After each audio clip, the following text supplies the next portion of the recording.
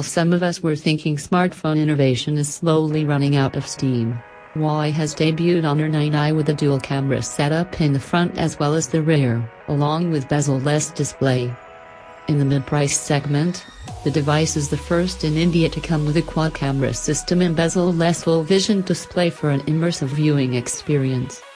At Rs 17,999 and with many firsts, how does Honor 9i fare when it comes to real-world performance?